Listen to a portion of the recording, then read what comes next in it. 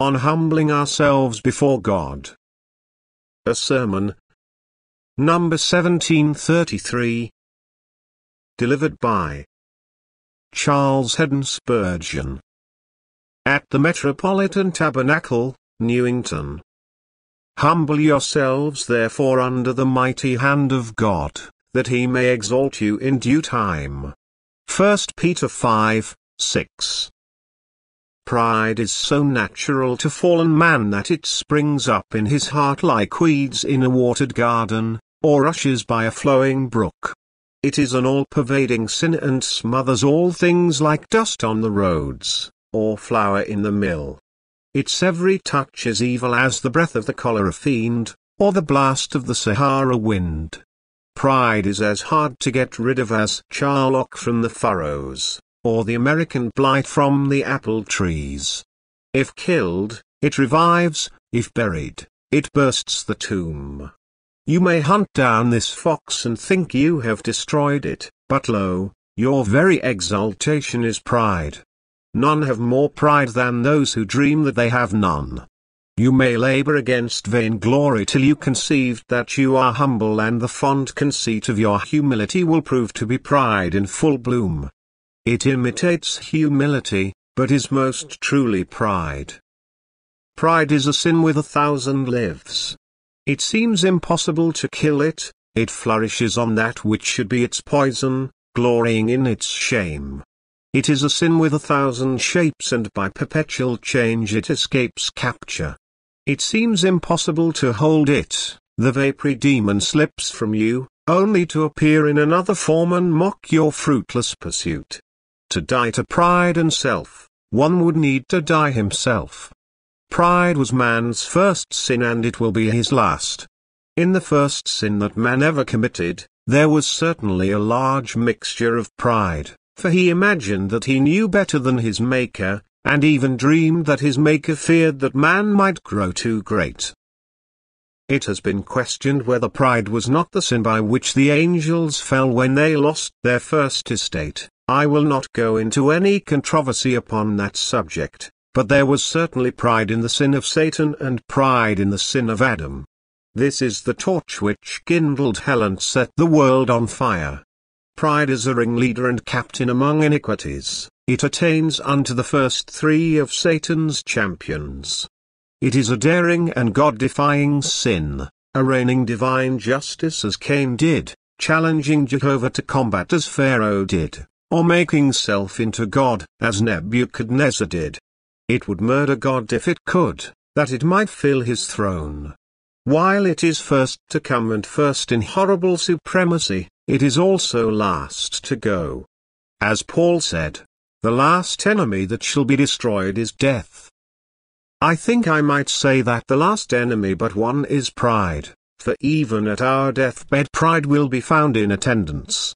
In his last moments, John Knox had a sharp conflict with self-righteousness, though he had preached against it with all his might and knew, with a clearness seldom given to men, that salvation is of the Lord alone. Even within an hour of glory he had to make a stand against that vile thing, the pride of the human heart. Many others of the Lord's valiant ones have been sorely assailed by the same crafty foe which shoots with feathered flatteries, shafts of destruction. In the most quiet minds the deadly calm of self-conceit may be found. Our hearts are deceitful above all things, and in nothing less to be trusted than in this matter of pride. Even while we breathe out our souls unto God, it will attempt to puff us up; yes, it will puff up poor dying worms. Brothers and sisters, for certain you and I are in danger of pride; possibly we are even now victims of it. Let us be on our guard, for it may be ruining us without our knowledge, even as the moth in secret eats up the garment, or as unseen rust cankers the hidden treasure. Let pride lodge where it may, it does its entertain a great mischief, for it bars out the favor of God. God resists the proud. It must be sent adrift before God can visit us with favor, for no grace comes to the proud, but he gives grace unto the humble. Humility is the grace that attracts more grace. As money makes money, so humility increases humility and, with it, every other spiritual gift. If you would have much grace, have much humility. God has assistance for the humble, but resistance for the proud. You know how he fought Pharaoh. What blows he struck at the haughty monarch.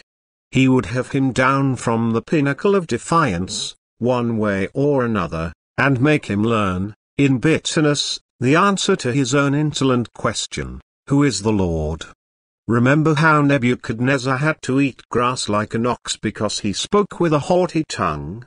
Wherever God sees pride lifting itself on high, he resolves to level it in the dust.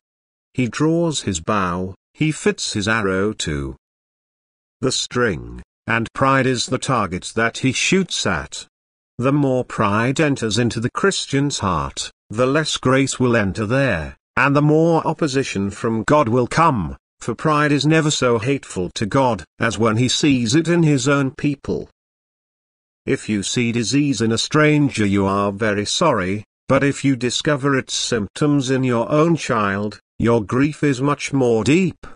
A viper is loathsome anywhere, but how it would make you start if you saw the head of one of those creatures peeping out from the bosom of a beloved friend.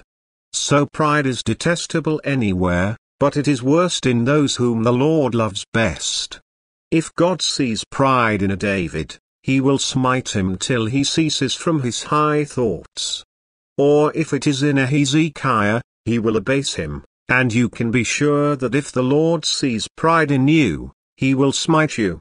Yes, smite you again and again till you wait humbly at his feet. All this I have given by way of preface, but I think it is also an argument which may run before the words of the text and strengthen them. Humble yourselves, therefore, under the mighty hand of God. I shall handle the text, not at any great length, but for practical purposes in 3 or 4 ways.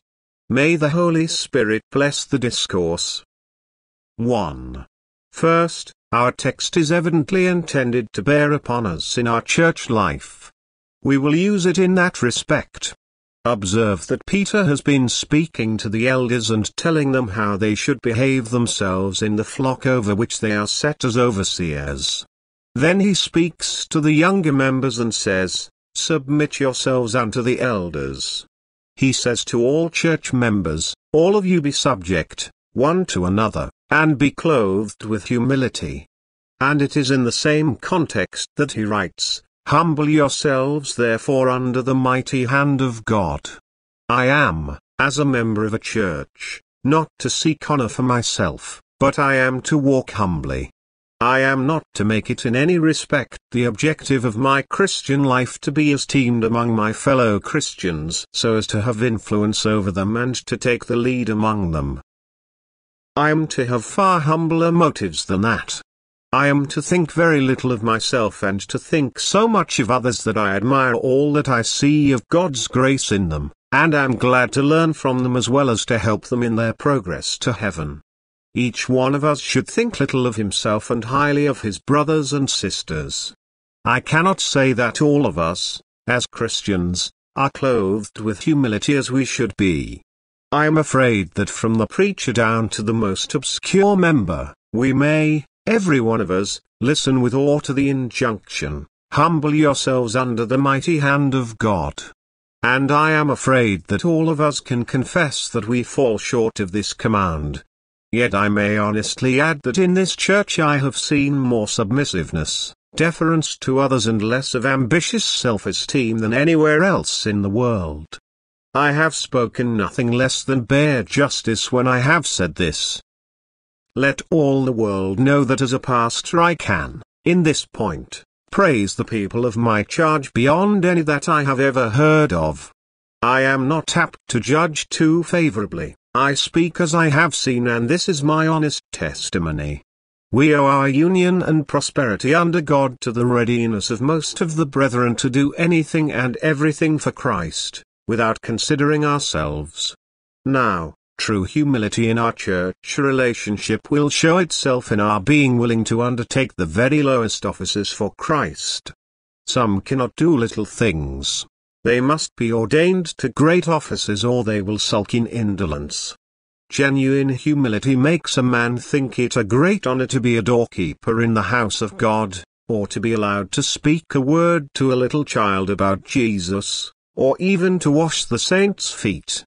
I am sure, brothers and sisters, that those who are not willing to fulfill the lesser offices will never be used by Christ to mind the greater duties. Humility is a qualification for greatness. Do you know how to be little? You are learning to be great. Can you submit? You are learning to rule. My symbolic sketch of a perfect Christian would be a king keeping the door, or a prince feeding lambs, or, better still, the master washing his disciples' feet. The next point of humility is that we are conscious of our own incompetence to do anything right. He who can do all things without Christ will end in doing nothing. The man who can preach without divine aid cannot preach at all. The woman who can teach a Bible class without the Holy Spirit cannot teach a Bible class. Human ability without the grace of God is puffed up inability. Those of you who, apart from supernatural help, feel quite sufficient for any kind of holy service, are miserably deluded. Self-sufficiency is inefficiency. The fullness of self is a double emptiness. He that has no sense of his weakness has a weakness in his sense.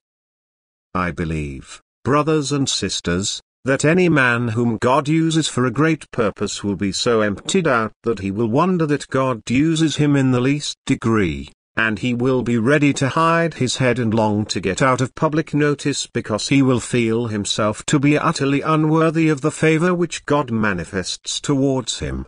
I do not believe that God ever fills a cup which was not empty, or that he ever fills a man's mouth with his words while that man has his mouth full of his own words. Humble yourselves, therefore, under the mighty hand of God. If you desire that the Holy Spirit should bless you, be purged from your own spirit. The way to rise into God is to sink in your own self. As our Lord Jesus descended into the depths, that he might rise above all things and fill all things, so we, in our imitation of him, must descend to the uttermost that we may rise to the highest. This humility will show itself, next, in that we shall be willing to be ignored by men. There is a craving in the heart of many to have what they do written upon tablets and set up in the marketplaces. I once heard a professing Christian complain bitterly that he had been ignored. He had been a Sunday school teacher for years and yet he had never been publicly mentioned by anyone. Did he make that a complaint? He might far rather have rejoiced in his quietude. The fierce light of public notoriety is not much valued by those upon whom it falls. I wish some people would ignore me, at least all next week, so much as not to call to see me, or write me a letter, or name me in the papers. I would be as happy as all the birds in the air to be ignored, if I might be left alone and allowed peacefully to work for God with his sweet smile to cheer me in my loneliness. Oh, to be a little ant, allowed to labor on at God's bidding, receiving nothing of men but the high privilege of being left alone. A saintly soul was known to pray, "Grant me, O Lord, that I may pass unnoticed through the world." It seems to me to be one of the highest delights of life for people to permit you to work for God without being interrupted by their praises or censures. When I have seen a certain great artist at work, I have peeped at him from a corner and have kept out of his sunshine. I am quite sure he did not want me to express my valueless opinion about his glorious creations. To have people forever talking about you, for you and against you is one of the wearinesses of mortal life, and yet some people sigh for the attention that others would be glad to be rid of. Yes, so it is. It is but a little thing that certain friends have done, but they would like much made of it. Their slender arms must be published at the corners of the streets. Their prosy speech must be reported in all the papers. Oh, brothers and sisters, do not let us care about its being known that we have done our part. Let it be done as to God and in God's sight. And then, as to what our fellow mortals shall say, let us have scant concern, for, if we live on human praise, we shall grow not only proud, but vain, which, if it is not more wicked, is certainly more silly. Serve God and do not wish to have a trumpet blown before you. Never cry with Jehonadab, "Come, see my zeal for the Lord of hosts." Go on serving God year after year, though you are altogether unknown, feeling it quite sufficient that you have, by the grace of God, served your generation and honored your Redeemer. This would be a great attainment in our church life if we could reach to it. Brethren, we need humility, all of us, in our church life, in the sense of never being rough, haughty, arrogant, hard, domineering, lordly, or, on the other hand, unruly, quarrelsome and unreasonable. We should endeavor to think very carefully of those who are poor, for fear we should hurt their feelings. And we should be very noticeable of those who are obscure, lest we should seem to despise them. It is ours never to take offense and to be most cautious never to cause it even by inadvertence. He that is set as a leader in the church of God, let him be the person that is most ready to bear blame and least ready to give offense. Let him say, "You may think what you please of me, but I shall lay myself out to do you good and to be your servant, for Christ's sake." The lower you can stoop, the greater is your honor. In the eyes of wisdom, no piece of furniture in the house of God has greater dignity than the doormat. If you are willing to let others wipe their feet on you, then shall Christ Jesus take pleasure in you, for you are a partaker of his lowly mind. Even for your own sake it will be wise to occupy a humble place, for in the valleys the streams of peace are flowing. The mountains are the playgrounds of the storm, but in the quiet villages the dove finds her shelter. If you would escape from ill will and live peaceably with all men, practice the maxims of an influential man, who, when asked, after the Revolution, how he managed to escape the executioner's axe, replied, "I made myself of no reputation and kept silent." I am speaking to a number of young men who have begun to speak for Jesus Christ in the church. Let me earnestly entreat them to take great notice of my text, "Humble yourselves under the mighty hand of God." Remember, you cannot do any good unless the mighty hand of God is with you. Therefore be humble and look to his hand for all success. Feel it to be a wonderful thing that the mighty hand of God should ever use you and, therefore, lie very low in that hand, and beneath that hand, for then you may claim the promise that he will exalt you in due time.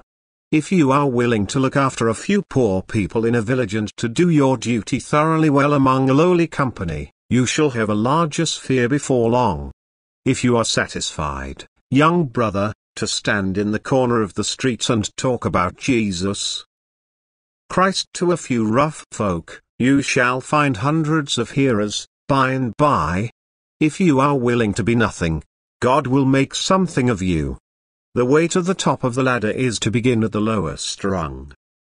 In fact, in the church of God, the way up is to go down, and he that is ambitious to be at the top will find himself, before long, at the bottom.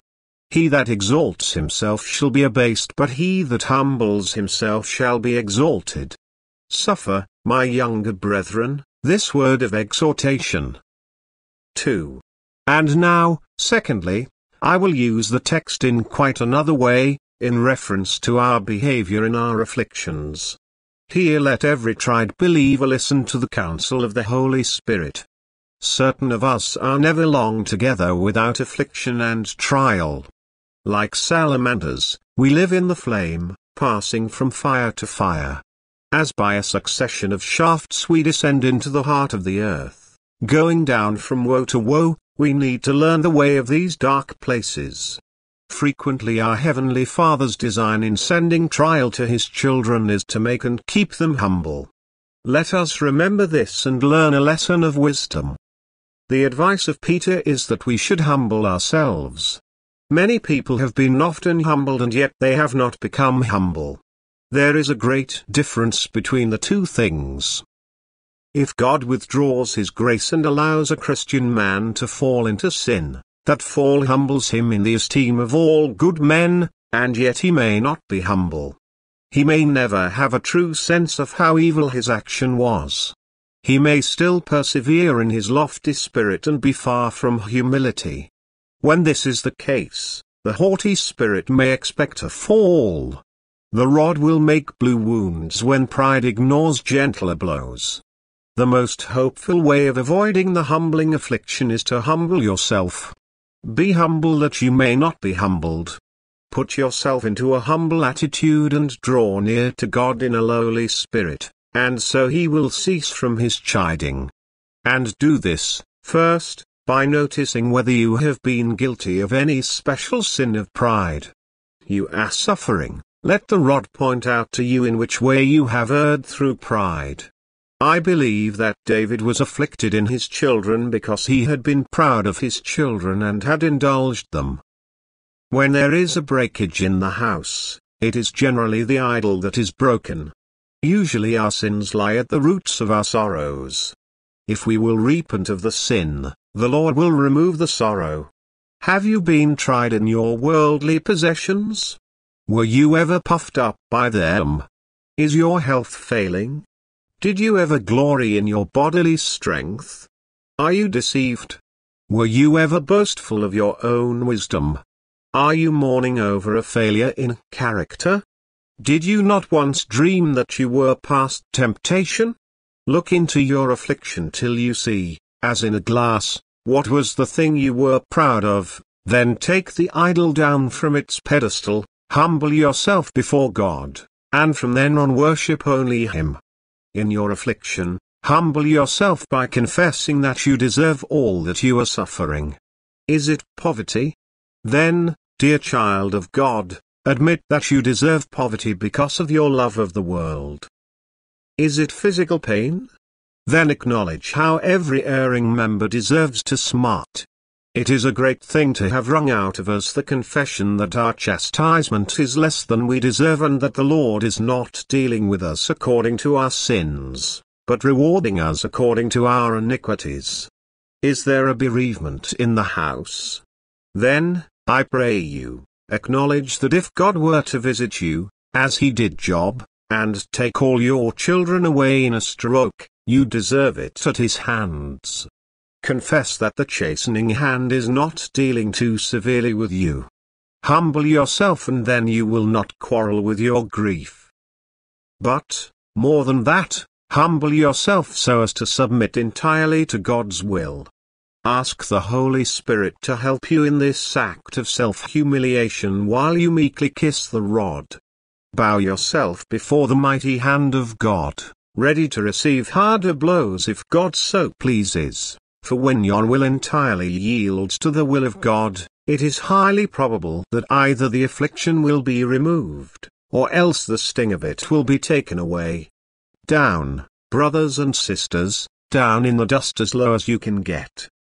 God is evidently dealing within you as with a child, and a child's wisdom lies in cheerful submission to parental discipline. When a child is under his father's chastening hand, it will not help him to kick, quarrel and say anything. His best hope lies in submitting absolutely to his father's good pleasure. When that is done, the chastisement will soon end. Humble yourself, therefore, under the mighty hand of God. Yield up your will so as to have no suit in law against the Lord, no difference as to His goodness, not even if the evil you dread should actually come in the worst form. Submit to the Lord's will as the rush bends to the wind, or as the wax yields to the seal. Pray against the calamity which moves you to fear, but let your petition always end with, "Nevertheless, not as I will, but as you will." Ask that you may not be obliged to drink the bitter drink, but do not upset the cup, nor push it away. Let it stand, while you, for the moment, supplicate for its removal. And when there comes no answer to your prayer, then take it up meekly, put it to your lips resolutely, and drink right on, even as your Master drank his cup and drained it to the dregs. This needs the help of the Holy Spirit, and truly he waits to help us, he delights to aid us in such holy acts of submission. Nothing is better for us in our time of tribulation than to bow ourselves in lowliest obeisance before the hand of God. Dear friend, what can be the use of striving against the hand of the Lord? It is a mighty hand, we cannot resist it, even if we are wicked enough to attempt rebellion. If affliction is to come, it will come, and come with all the greater sharpness because we refuse to yield. If God appoints a trial, we cannot escape it. What can be the use of our striving against divine decrees? It will only make our sorrow more severe. When the ox kicks against the goad, the iron enters deeper into its flesh, but when the bullock hastens on its way, sensitive to the least touch, the driver scarcely urges it again. The tender, sensitive horse scarcely receives a stroke from the whip, he feels it too much. But the mule that will not move is struck again and again for his obstinacy. So will it be with us. We can make rods for ourselves by willfulness. O foolish fingers which prepare thorns for our own pillows! Humble yourself, therefore, under the mighty hand of God, and, by and by, brothers and sisters, you shall be exalted to consolation and prosperity. Your affliction shall bring forth the comfortable fruits of righteousness. You shall come out of the furnace purified and refined. You shall have more knowledge, more grace, more zeal, more of every excellence as the result of sanctified trial, but all this must come by obedient resignation. A rebellious heart comes out of affliction worse rather than better. Submit, and you shall be so exalted by your affliction that you shall bless God for it, and feel that you would not have missed the trouble for £10,000 if you could have done so. Heavy tribulation shall bring with it unspeakable preferment. You shall be exalted to a higher degree in the peerage of Christianity by putting up with adversities. Therefore, I pray you, humble yourselves under the hand of God. 3. Thirdly, I am going to use the text in another way. In our daily dealings with God, whether in affliction or not, let us humble ourselves under His hand, for only so can we hope to be exalted. It is a blessed thing whenever you come to God, to come wondering that you are allowed to come, wondering that you have been led to come, marveling at divine election, that the Lord should ever have chosen you to come, wondering at divine redemption, astonished that such a price should have been paid that you might be brought near to God. It is well to draw near to God weighed down with gratitude that the Holy Spirit should have ever deigned to work effectual calling upon you. Humble yourself under the mighty hand of divine grace which has brought you into the family of love. Constantly say, "Why me, Lord? Why me?" A grateful walk is a gracious walk, and there is no gratitude where there is no humility. Never trace the difference between yourself and others to your own free will, nor to any betterness of your natural disposition, but entirely to the mercy and grace of God which have been freely bestowed on you. Let grace be magnified by your grateful heart. When you are doing this, be very humble before God, because you have not made more improvement of the grace that He has given you. You are chosen, but you are not as choice as you ought to be. You are redeemed, but you are not so much your Lord's as you ought to be. You are called, but you are still too deaf to the divine call. You are blessed, enriched, instructed, adopted, comforted, with heaven before you and everything prepared on the road, but what a poor return you have made. always feel thus humbled in reference to your God and His grace. When you are doing most and God is using you most, always feel that if you had been fit for it, He might have done much more by you, that if you had been meet to be used, He might have used you far more extensively. Thus you will always see cause for humility, even when you discern abounding reason for gratitude. Walk always so with God that when you stand on the highest point you still feel, I might have been higher but for my own fault. I have not, because I have not asked, or because I have asked amiss. I have not become as rich as I might have been in spiritual things because I have not been as diligent in my Lord's business, or as fervent in spirit, or as abundant in serving God as I ought to have been. Next, humble yourself, dear brothers and sisters, under the hand of God by feeling your own need of knowledge whenever you come to God. Do not think that you understand all divinity. There is only one body of divinity, and that is Christ Himself, and who knows Him to the fullest? When even His love, which is the most plain point about Him, passes knowledge, who shall know Christ in all His fullness? Come before God to be instructed in the knowledge of your God and Saviour. Do not think that you understand providence, for I am sure that none of us do. We sometimes think that we could manage things a great deal better than they are managed. Many farmers would not have appointed that heavy shower for this afternoon, and yet that downpour was essential to the general well-being of the universal kingdom. I cannot tell why, but it is so. Everything that comes by God's appointment is a cog in the wheel of providence, and if that cog were gone, the machinery would be out of order. The Lord does all things wisely, only a vile pride will suspect otherwise. Consider, O man, that you do not know, only God knows. Little children sometimes think they are wise, but they know nothing. Wisdom is with their Father, not with them. Let us be content to humble ourselves under the hand of God, as poor know-nothings, satisfied that He knows what is best for us. This humility is the vestibule of knowledge, the cornerstone of true philosophy. Commence with a confession of ignorance, or you will never be taught of the Lord. It cannot be hard to confess this when the mighty hand of the Lord is seen and felt. One point concerning which I should like every one of us to humble ourselves under the hand of God is about our little enjoyment of divine things. The elder brother in the parable said, Lo, these many years do I serve you. Neither transgressed I at any time your commandment, and yet you never gave me a kid, that I might make merry with my friends. So have I known certain sincere Christian men fall into a horribly legal state of mind.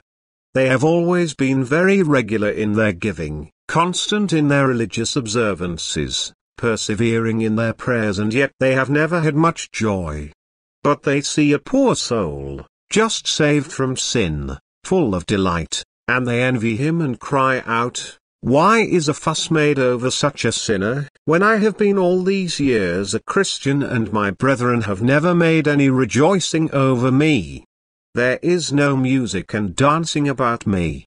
You never gave me a kid that I might make merry with my friends. I do not know how we could make a fuss over some of the elder brothers. They would not allow it. They would be angry and inquire, in hard and surly tones, what these things meant. Music and dancing are things too trivial for their solid souls. They stand outside and grumble, and we cannot warm them into a revival spirit. They are freezing outside the door of our happy home. Must they always stand there? How divinely sweet was the father's answer to that naughty elder brother. He said to him, Son, you are always with me, and all that I have is yours. That is to say, you live in my house. You are with me as my own dear son. Everything I have is yours by heirship. Your brother had his portion and he spent it, but all that remains to me is yours. Hence his short commons had been of his own appointing. If he had not made merry with his friends, it was his own fault. Is it not much the same with us if we have been dull and melancholy? I mean those of us who are believers. Are not all things ours? Come, let us humble ourselves under the hand of God because we have not made merry with our friends. You growling Christians, if you growl it is because you will growl. There is nothing to growl at. You who never have a happy day, who never have any of the fervor and enthusiasm of young beginners, whose fault is that? It is your own. You might have anything in the Father's house. You have a right to rare music and dancing, for you are always with God, and all that He has is yours. It is meet that we should make merry and be glad. And if we are dull at the business of holy merrymaking, let us humble ourselves under the hand of God because of our despondency and mistrust. O my soul, if your ceilings are painted with black instead of vermilion, blame only yourself, not your God. I am sure, dear friends, if any of us will go over our daily lives, we shall find plenty of reasons for humbling ourselves under the hand of God. It is really dreadful how a man can serve God nobly and do great things and yet, in a certain matter, he may sadly fail. A grand old prophet is that Jonah, going through the streets of Nineveh and bravely delivering the Lord's warning. Whoever did the same?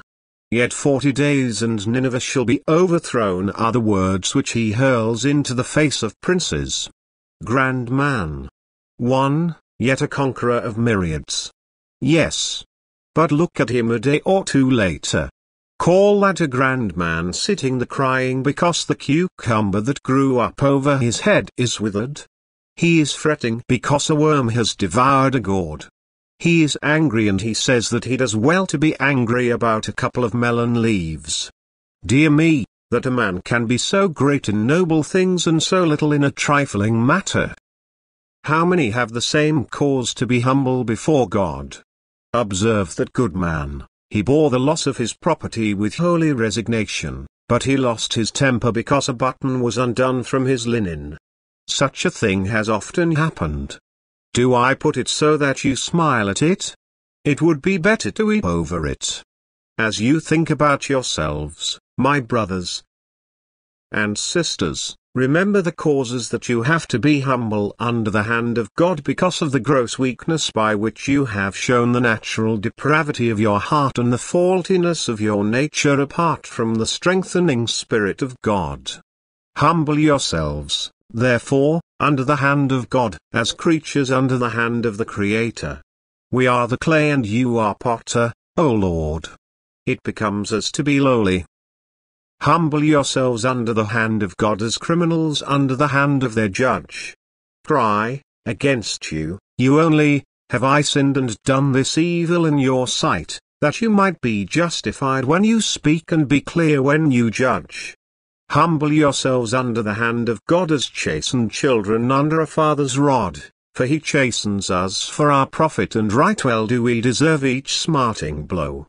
Humble yourselves under the mighty hand of God, lastly, as servants under their Lord's word. Ask no questions about your master's command, but go and do it. And when he rebukes you for shortcomings, answer not, but accept the reproof with bowed head and tearful eyes, acknowledging that his rebuke is well deserved. Humble yourselves thus, dear brothers and sisters, in your daily lives and God will exalt you in due time. 4. I finish by using my text with all the earnestness my soul can feel in reference to the unconverted part of this audience in our seeking forgiveness as sinners. Oh, tender Spirit of God, help me. The text was not originally meant for the ungodly, but it may fitly be applied to them. If you would find grace in God's sight and live, dear unconverted hearers, you must humble yourselves under the mighty hand of God. So you want to be saved, do you?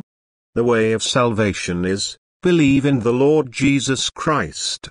But, you say, I do not understand it.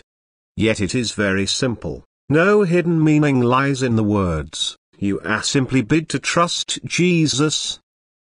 If, however, you feel as if you could not do that, let me urge you to go to God in secret and admit the sin of this unbelief, for it is great sin. Humble yourself. Do not try to make out that you are good. That will be fatal, for it will be a falsehood which will shut the gate of grace. Confess that you are guilty. When a man is clearly and manifestly guilty, it is of no use his standing before the judge and beginning to urge his own merit. His best course is to cast himself upon the mercy of the court. It is your only course, dear soul, the only one that can be of use to you. Know that you have transgressed and feel that it is so. Sit down and think over the many ways in which you have done wrong, or failed to do right. Pray God to break you down with deep penitence.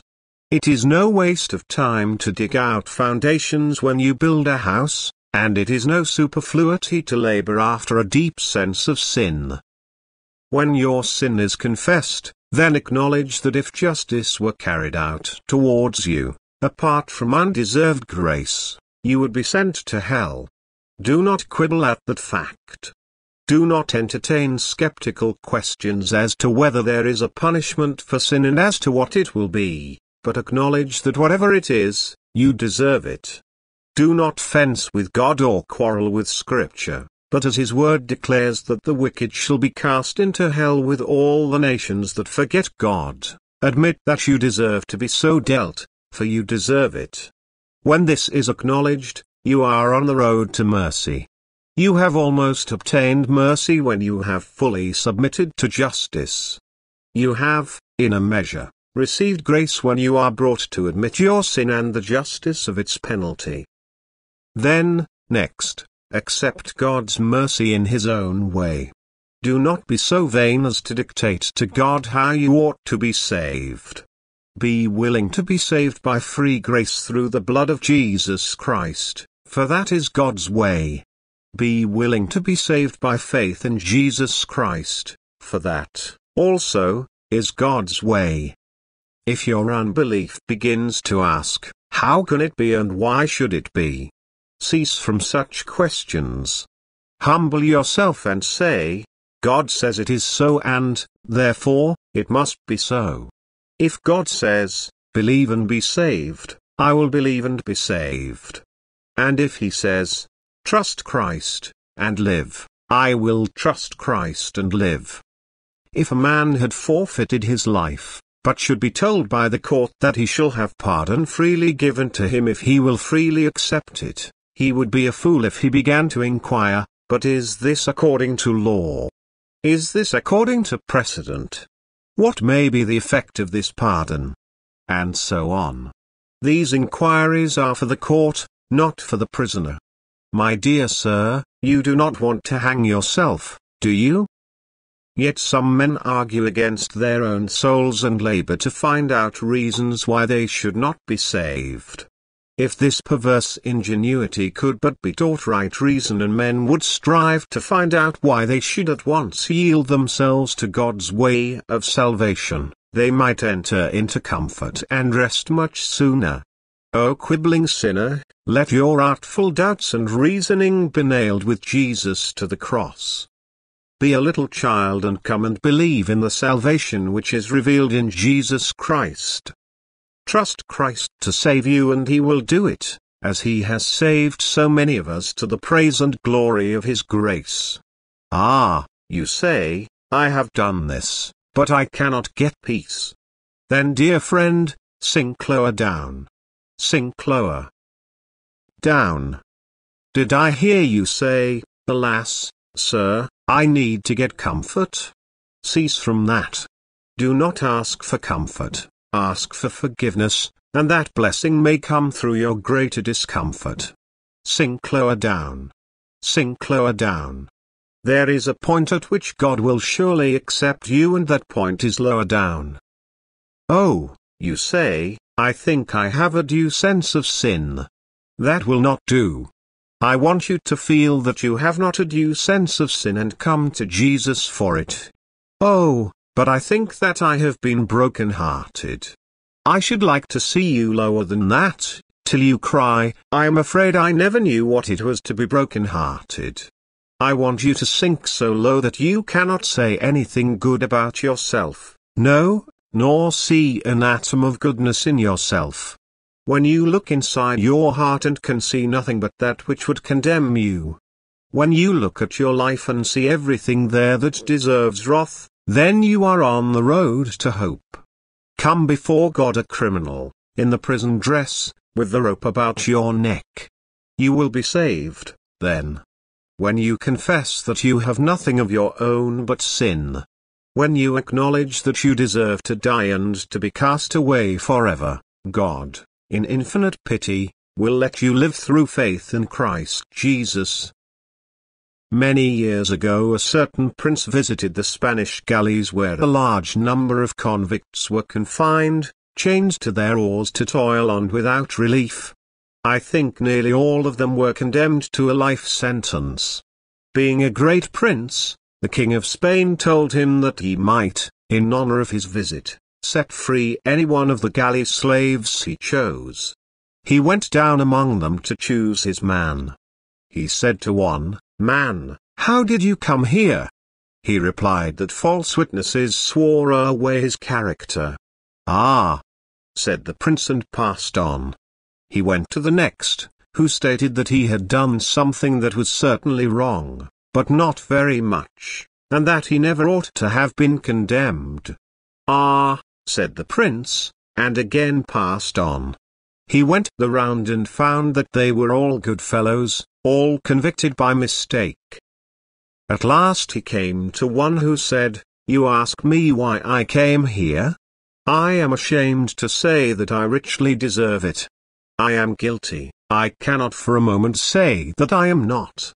And if I die at this oar, I thoroughly deserve the punishment. In fact, I think it a mercy that my life is spared me. The prince stopped and said, It is a pity that such a bad fellow as you should be placed amongst such a number of innocent people. I will set you free. You smile at that, but let me make you smile again. My Lord Jesus Christ has come here, at this time, to set somebody free. He has come here, at this time, to pardon somebody's sins. You that have no sins shall have no pardon. You good people shall die in your sins. But, you guilty ones, who humble yourselves under the hand of God, my Master thinks that it is a pity that you should be among these self-righteous people. So come right away and trust your Saviour, and obtain life eternal through his precious blood. And to him shall be glory for ever and ever. Amen.